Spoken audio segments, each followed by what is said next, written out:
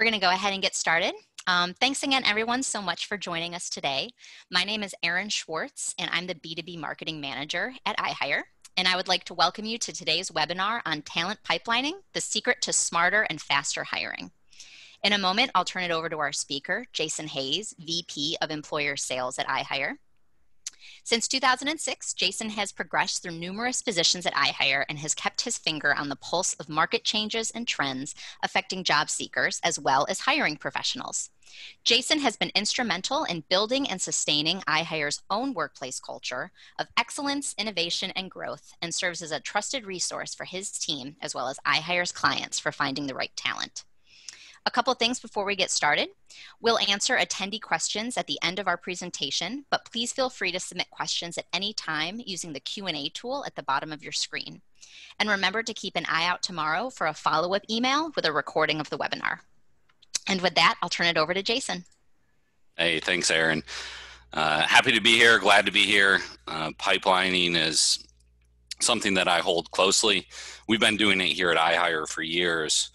Before it really had the label of pipeline. And I talk to clients every week, every month, and I kind of learn best practices. So I'm eager to share those. And I promise that once we're done here, you'll have some specific tactics that you can go implement right away. That's going to make your life better. Pipelining brings efficiency to recruiting. Whether you're in HR or a hiring manager, talent pipelining will allow you to hire better, faster, which every organization needs and wants. We're going to touch on differences between industry to industry, size of company, location of your company. There's nuances to pipelining everywhere. So think about your situation as we walk through this presentation and what you can take away and implement, what makes sense to you. There's going to be a lot within pipelining. So if you're not pipelining right now, start small and grow it. If you already are and you're just looking to iterate and become better, we'll get into some of those as well. We're going to talk about just the basics of pipelining, different scenarios and sources for pipelining, the benefits of it, how to build your pipeline, and then the best practices for keeping your talent pipeline engaged. So first, talent pipelining basics. Just a couple quick definitions here. A talent pipeline is a pool of engaged candidates who are ready and willing and able to fill open positions. Talent pipelining is a proactive approach to recruiting that involves building relationships with qualified, engaged, passive candidates who can quickly fill future roles, making your entire recruiting process more efficient. In business, we always talk about preventing fires, don't put out the fires. And to me, pipelining to recruiting is exactly that. You're preventing gaps in hiring before they ever happen, right? So, there's a lot of examples here at iHire of pipelining success stories, and I'll go over three. It was 3 years ago, we were looking to hire in our sales division, and we had a lot of really good applicants, and we only had one position. And we made the offer to one, and another candidate got through the final stages, and she was a great candidate, but we didn't offer her the role. But we pipelined her, we stayed in touch with her, and then a year later when we looked to hire again, we contacted her and we were able to fill that position right away. And we'll get into the details of how we stayed in contact and what we did to nurture that relationship. We have another employee in sales who ended up leaving iHire. She wanted to move back home to where she was from.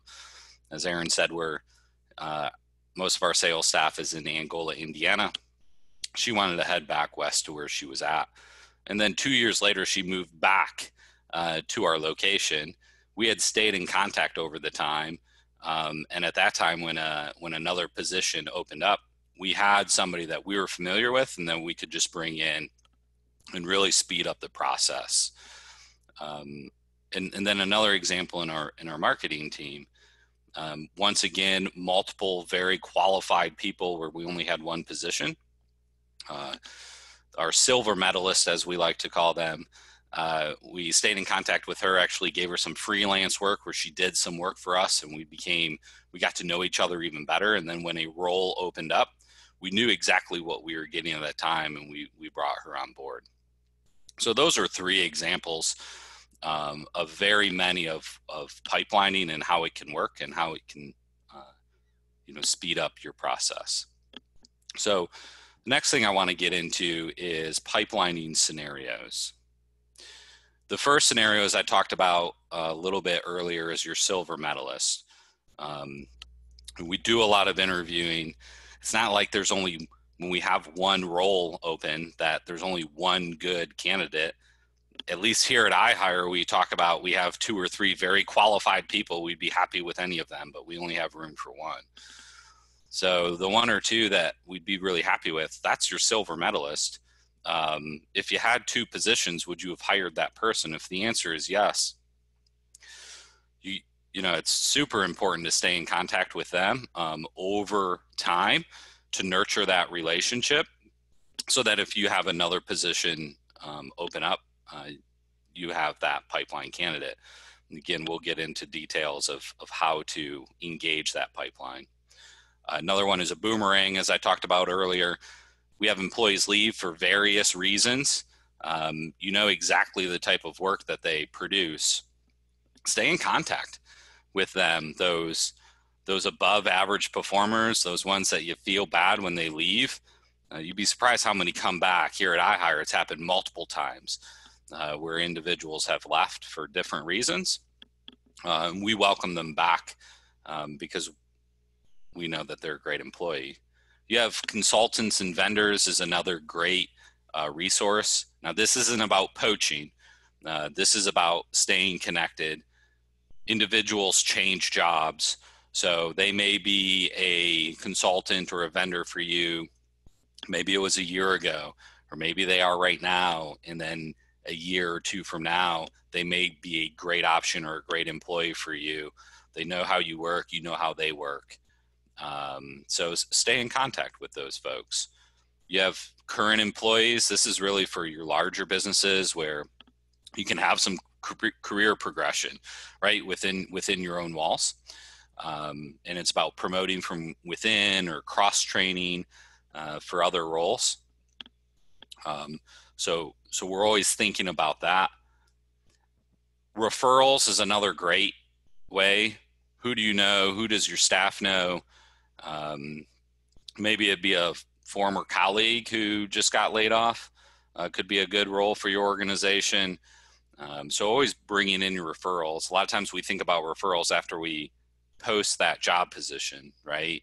And it's an open rec that we're trying to fill. You can get referrals for pipelining. It's a way to, again, engage them, get to know them, make it easier when you do have that open position that becomes available. Interns, if you do have interns, that's really what pipelining is. Maybe we haven't labeled it as pipelining. We have an intern that comes in over the summer to help us, and we could teach them as well, and looking to see, is there a fit next year when they graduate school? And if there is a fit, we need to stay in contact with them over time, and it makes for an easy transition. And then young talent still in school, sometimes that's before interns, but I've had, some clients that have told me some of their best employees is pipelining when they go out to a restaurant maybe, and they get great service. A lot of times those are kids in school working hard. They're going to school full time, and they have a job that they're working. We hear from the younger generation. Some of my clients talk about the work ethic, and how do we identify that? Well, somebody that's working while they're going through school, that is work ethic. And if they can do it with a smile on their face, and they can give you a good experience, how do we fit that person into your organization? And how do we stay connected with them? So it's really about being creative when you think about pipelining and those sources of pipelining, because really what it comes down is to the benefits of it, right? And so one of the main benefits is hiring faster. And you can hire faster because you've stayed in contact, right? Think about the silver medalist, somebody that's already gone through your whole interview process, and then you're looking to hire again. It may be 6 months or a year down the road where you're hiring again. We've also had horror stories. I hope none of you have gone through this, but where somebody accepts your offer and they ghost you. They don't even show up on day one. Well, if you've been pipelined those silver medalists, it's easier to get them right back into the fold and fill that position with that silver medalist. So the timing of it can be much different as well. You're going to optimize your recruiting resources and costs, right? Because if you don't have to pay a job board to post a job or spend all the time going through resumes and doing the interview, the cost is really our time, right? Whether we're a hiring manager or in HR, if we're not spending all the time recruiting, what do we spend our time in, and what's the benefits that we're driving for our organization with that? It can strengthen your employer brand. Now, we're going to get into this more later, but as you build your pipeline and engage with potential talent, you're also building your brand, and you're treating those pipeline candidates and nurturing them. That's going to reflect what they think about your brand and what they're going to be saying to their friends or their colleagues. Think about an intern. You stay connected and they're excited about potentially working for you, and then you eventually offer them a position, and then they're really excited about that. They're telling all of their classmates, all of their schoolmates about your organization, about how great it is. And if you can remember graduating for college and your first job, how excited you were and what you said about that employer, it's all going to be positive. So it's just a compounding effect when you do pipelining the right way. You're going to attract higher quality hires. Again, if you can give them some freelance work on a silver medalist, you're going to see some of that work. As good as we like to do interviewing, we've all made bad hires. We really haven't been able to see those individuals work in some capacity at our jobs, right? Now, not every job you can do that, but some that you can, and it's looking at it. Or like the consultant, they know your culture, you know their personality, and is it going to be a fit? So those are two examples of the higher quality hires. And then you're going to onboard more rapidly in some cases. Again, with it could be a boomerang or an intern, somebody that's worked for you before. Staying in contact with them. And when you hire them, maybe it'll take a 2-month onboarding cycle down to 2 weeks or something like that. And then there's obviously huge benefits to that more rapid onboarding. So those are some of the benefits that we have, but how do we build our talent pipeline? So I'm going to go over 5 proven tips on how to build your talent pipeline. So the first is determine how you're going to manage your pipeline.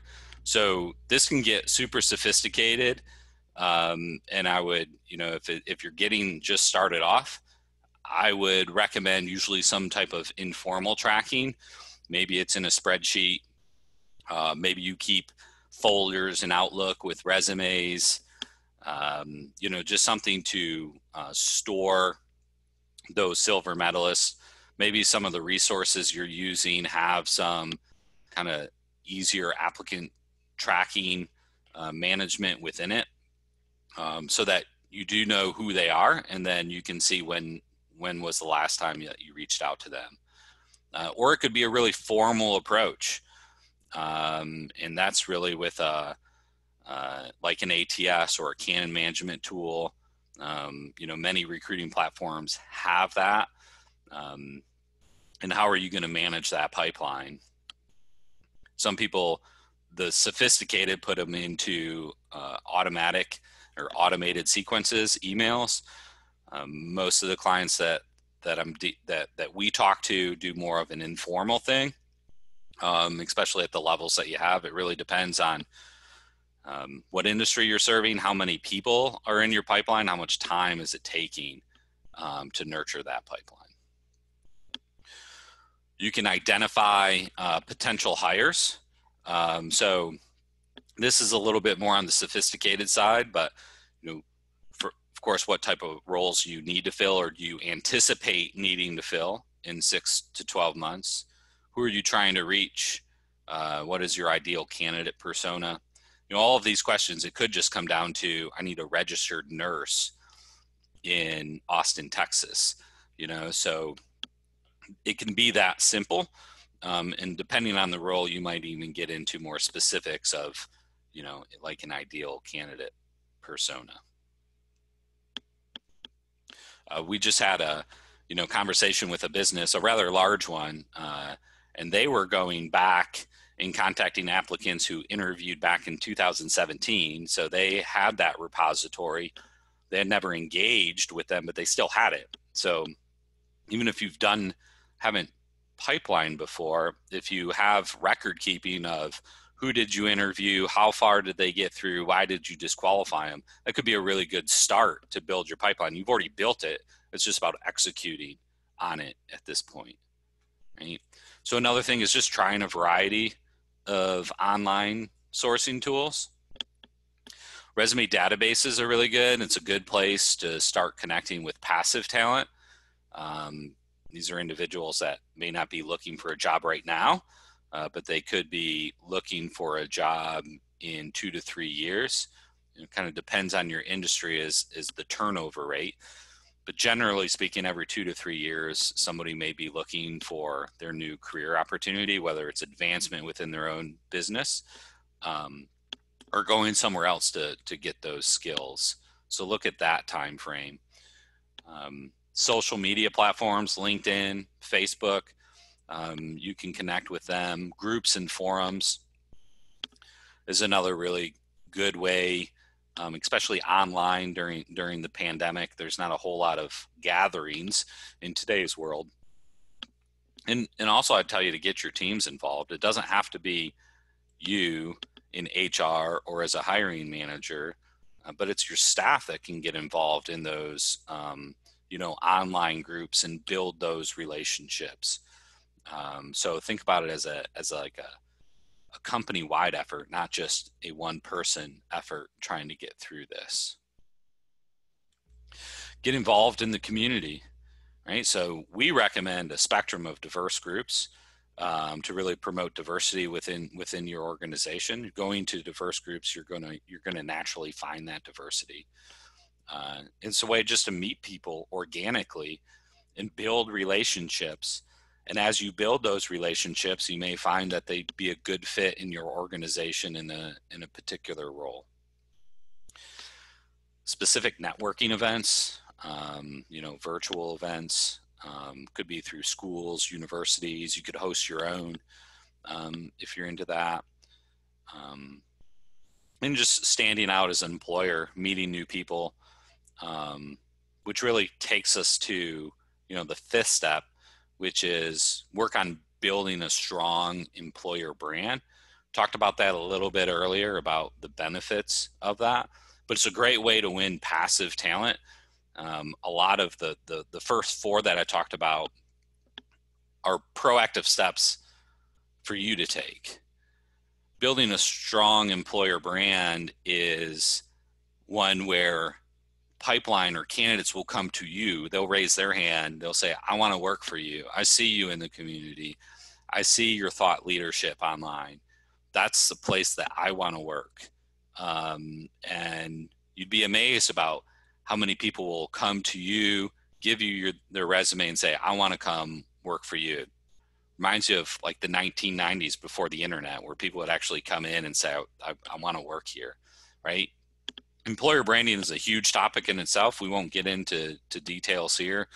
We covered employer branding in detail in last month's webinar. So I'd say check out for more advice there. But remember, building your employer brand is an ongoing effort. So it's not that we do it and we put it to a side, it's continued effort. So those are the 5 proven tips. So, a lot of people, when I talk to our clients, they say, this sounds great, but how do I actually do it? What are the actual tactics to make this happen, right? And this is really where all of the meat is. So best practices, one is bring them into your recruitment funnel. Do you have a recruitment funnel? Could be an email marketing cadence. Larger businesses are going to have that. You treat your pipeline candidates just as you would a customer of yours, and stay connected so that you can inform them. If you don't have that, you could easily have them follow you on social. Do you have a LinkedIn? Do you have a Facebook page? Where are you at to make it easy for them to engage in your brand and engage in your content? Some really simple stuff there, and then just commit to posting things within your social network. You can, reach out on personal notes. So it's about being human, right? Sometimes we live in this machine world, and we can see that. So be human to them, right? You'll know a lot of the sources there, whether it was an intern or a silver medalist, a boomerang. We can go down the list. You've built somewhat of a personal relationship with them already. It's okay to maintain that during pipelining. So you can acknowledge a birthday, maybe a milestone or a holiday. You may know topics that they really care about, right? Do they have a favorite football team? Do they play a musical instrument? To connect with them when real things are happening. Or where do they live? Is there some type of natural disaster that's happening? And reach out and make sure that they're okay. Really talk to them as though they're friends, because that's what our colleagues are, right? They're friends. Stay connected, on social media. So as I mentioned, LinkedIn and Facebook are very good to do that. Doesn't have to be through your organization's page. If your organization has that page, that's great. If they do, or if not, it's really good. That's going to be probably a company policy, but you can stay engaged with them, sharing your content, reaching out to them. It's a great way to stay top of mind. And say check in regularly. Maybe occasionally might be a better word, right? We don't want to be overbearing. An example that I talked about in 2017, a silver medalist. We met up for lunch one time. It was over a year period, and 6 months after, we met up for lunch and just kind of talked about where she was and where we were, and it was a way to continue to build that bond. It might just be a simple email or a phone call, just to check in, see how things are going. Maybe give them an update about what the company is doing, and maybe some timelines. If you think a position may be becoming available in 3 to 6 months, say so and see where they're at. You never know when somebody's, looking for that next opportunity. And then offering contract or freelance work. If your position allows for it, what a great way to really see the type of work that you will get, see how they react to the feedback that you can provide to them. It's really just a real life experience that is so much more impactful than just an interview, right? And even if it doesn't work out where you don't hire them, they're able to provide some value to you. You're obviously able to provide some value there. So it's still a win-win situation.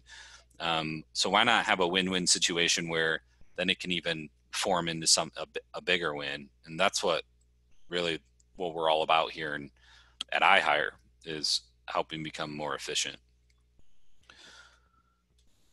So some final takeaways that just to share, talent pipeline, it's a proven tactic. It's efficient and it's effective. Think about it almost like inventory control if you're in a restaurant. You don't want to run out of a particular ingredient, but you also don't want to have so much that it's spoiling, right? So it's about kind of just in time recruiting.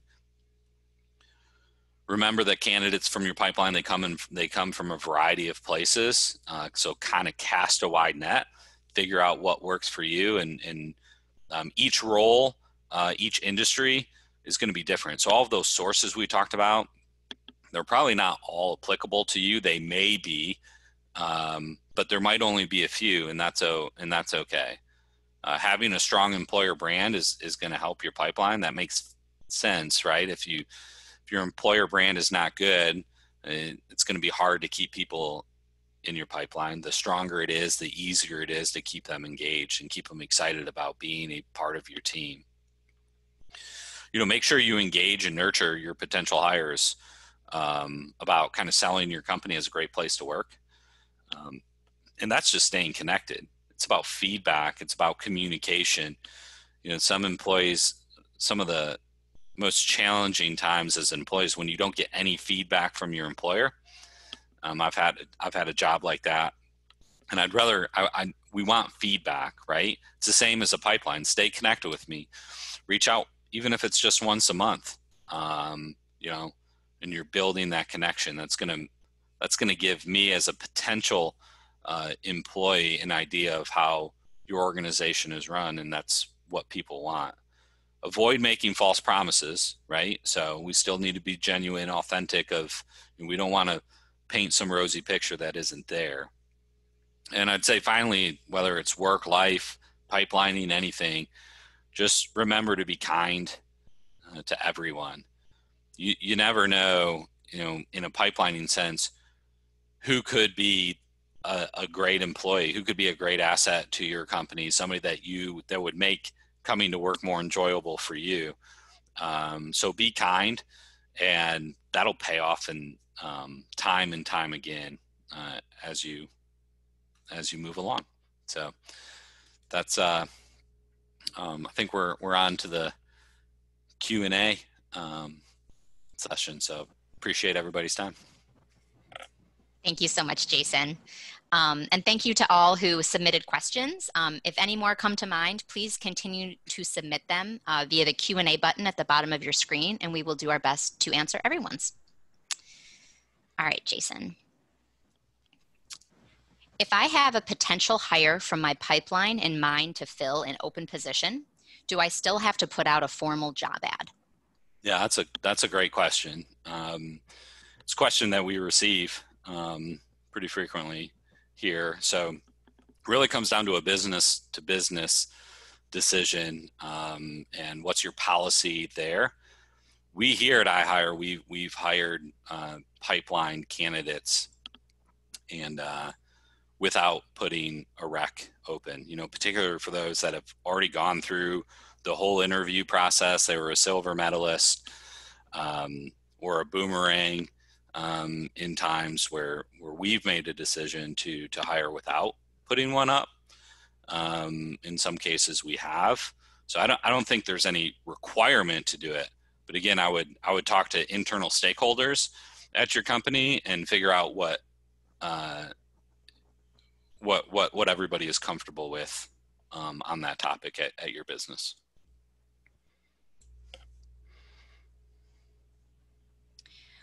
What if I offer a role to someone in my pipeline and they decline the opportunity and are no longer interested in my organization? Yeah. Well, you better go to plan B, I guess. It's going to happen, right? Pipelining isn't some kind of unicorn out there that solves all of our problems. We're going to pipeline individuals. We may offer a position, they're just not ready to move. We've had that feedback where, somebody just took a job 2 months ago and they don't want to leave that job for this one. And it's just unfortunate timing, but that's going to happen, right? That doesn't mean pipelining's bad, but you still can pipeline that individual for those certain, like that situation and others. But do you have somebody else in your pipeline that you might be able to bring up? That's why it's nice to have more than just one person, right? Don't put all of your eggs in one basket, so that you do have a short list, if you will. But if you don't, then you're going to have to go into that reactive mode and post your position and do business as normal from a recruiting perspective.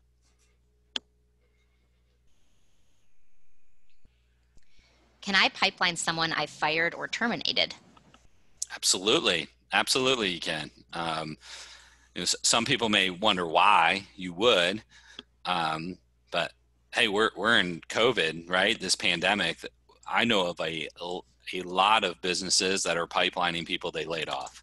Just because somebody was laid off does not make them a bad employee. In fact, they could be a very, very good one.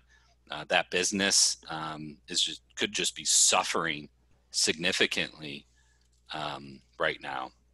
So keep that in mind too. Outside of pipelining, if you're interviewing, looking at resumes, please do not disqualify anybody for being laid off in this time. And if you did have to lay somebody off and it could be a very good employee, stay connected with them, put them in a pipeline. We all hope that we can get out of this pandemic together and things will get back to normal. Every industry, that timing is going to be different. But yeah, absolutely, you can pipeline those individuals.